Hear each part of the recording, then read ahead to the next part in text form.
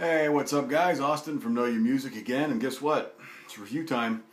So we're gonna go back to a little classic here. This is if you take away the live albums, the compilations, 2 CD sets, things like that, this is the best-selling country album of all time. Okay, the reason I can say that and not be reviewing Shania Twain's "Come On Over" is because I don't, and I know a lot of you will agree with me, do not consider that a country album. Okay, the album prior to that one was country. Same producers, songwriters, so forth and so on the next album, "Come On Over," which did sell a lot of copies, not country, okay? But this one is, folks. This is Garth Brooks, No Fences, okay? Huge album. Really helped spur country music again. It got it going back again in the 90s, okay? This is what opened up the 90s, and this one got it moving. All right, so we're going to run over some tracks on this one for you. The whole album is almost a George Strait style fiddle and steel guitar type of country album. This was really before Garth got into a lot of the pop and rock stuff. However, there are a couple of tracks on here that sort of hint at that, okay?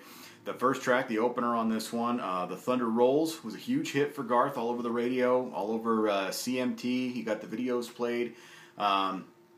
This is a song it's a country rocker. It's got some good driving guitar in it, but it's not really heavy.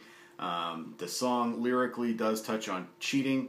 And what happens is on this one, there's actually 3 verses to this track, but for the studio version, when they recorded it on the album, they left out the last verse, which is actually when the woman of the cheating husband exacts revenge. So if you ever hear this one, concert-wise, you'll kind of get a little bit more closure on the song.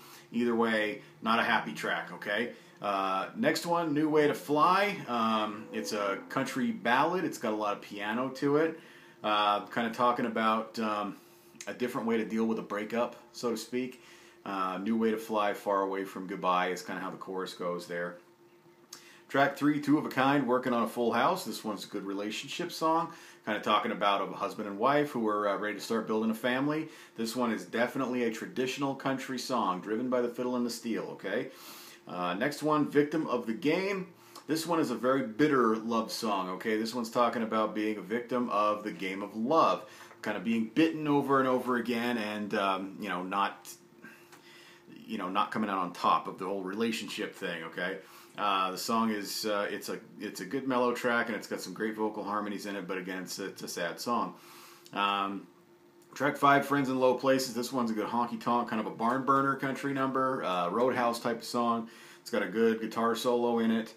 Talking about showing up at his ex's wedding and kind of proposing a toast to kind of, just be a thorn in their side at this point in time, so to speak. And anyway, this one ends up, it does talk about drinking champagne and drinking beer and having buddies at the bar and so forth and so on. Aside from that, that's all you're going to get out of that one. Wild Horses, rodeo track. This one's a good piano country song, kind of a up-tempo ballad, if you will. Talking about how it's the plight of the wife of the rodeo man and the plight of the rodeo man leaving his wife behind. This is a song that's been sung many times under many different names by many different artists with many different words, but it is the same thing where the rodeo man is addicted to the rodeo and it keeps dragging him away from his wife. And it's just kind of talking about the sadness of the two of them as they kind of deal with that sort of thing. Track 7, Unanswered Prayers, good Christian tune, a good country ballad here.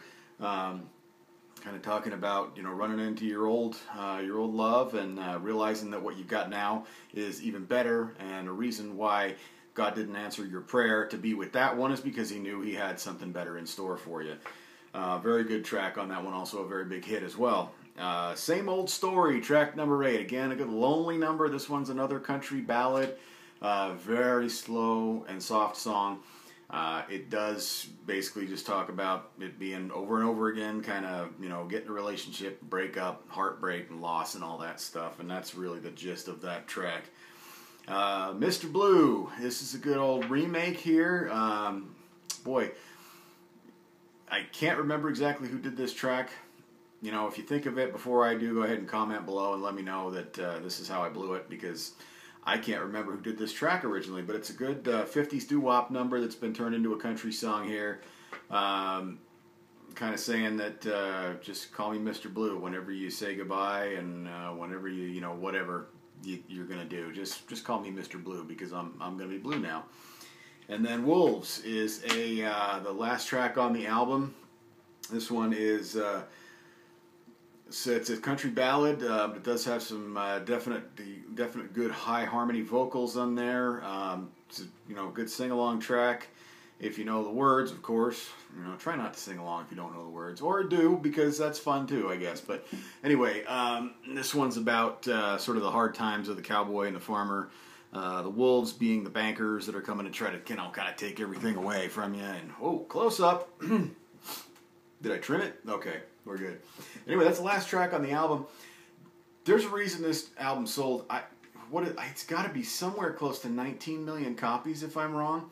This is the bridge album between, so it's the bridge between the 70s and the 90s. This is Fiddle and Steel Country and the Hat Acts kind of coming together and erasing what happened in the 80s with the countrypolitan and the country pop scene. Now, we know that Garth Brooks did go on to get some good pop success and some country rock hits, but this one is something that, if you're a George Strait fan, or if you're an Alan Jackson fan, this is the kind of album you can put on and listen to all the way through. Lyrically, obviously, we touched on that. Vocally, Garth is an absolute perfectionist when it comes to how his voice sounds on the albums, or was, at least back at this point in time. He has loosened up a little bit in recent years, but this one was back when he was just perfectionist. And the same goes for the band that's playing on every track on this album, this Nashville studio band that he has. It really is perfect. There's everything is just really tight. The sounds are all exactly where they should be. Production value on this one is just awesome, and it's a classic right now. I mean, it's kind of weird to look back and say something that was released in 1990 is a classic now, but it really is. We're in 2016 now, so yeah, it's a classic at this point in time. And just go ahead and kind of take to heart what I said with the lyrics on there and give this one a listen. I do highly recommend it. There's no filthy language or anything like that on there. There's just some mature subject matter. And go ahead and give me a thumbs up and subscribe. Check out the rest of these reviews, guys, and the vlogs, and give me some requests, if you would please. Check out Facebook, Know Your Music, and then just search for the logo, the little the little colorful logo that we have on the videos here. And email me requests if you'd like to, or suggestions, anything like that, at knowyourmusicnow@yahoo.com. And thank you again for watching, and I will talk to you again very soon.